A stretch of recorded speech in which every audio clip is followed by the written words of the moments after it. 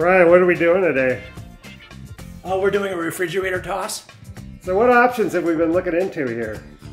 Well, we've moved, slid over the cabinet here, so detached from the wall.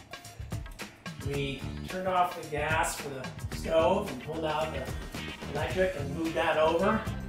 And we did everything we could except for the microwave, which would have to come off the wall as well to get by.